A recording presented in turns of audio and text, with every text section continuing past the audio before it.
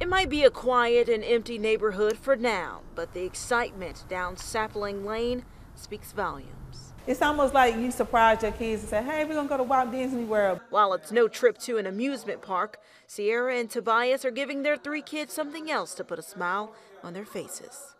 Welcome to our home. They're weeks away from moving into their first home.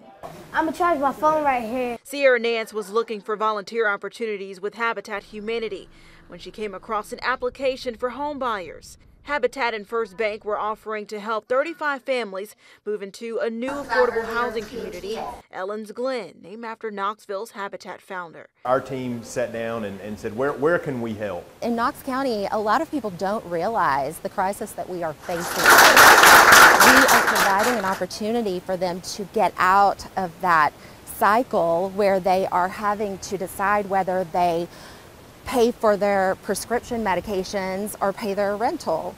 These are 3 to 5 bedroom homes with a garage and full-size backyard. It's kind of like a home house, like a legacy. So something that we can just pass down to them and they can pass down to their children. So instead of helping someone else build a home, Nance wound up working with volunteers to build her own. Oh yes, definitely worth it. I wouldn't trade this for nothing in the world. Building excitement This is my first house. for new beginnings. And I know my mama and my daddy worked hard on this, and I like it. In Knox County, Gwendolyn Ducree, WVLT News.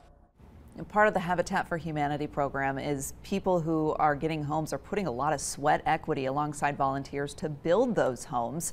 The program also helps families budget their mortgage. Applications for the next set of homes are expected to go live next year.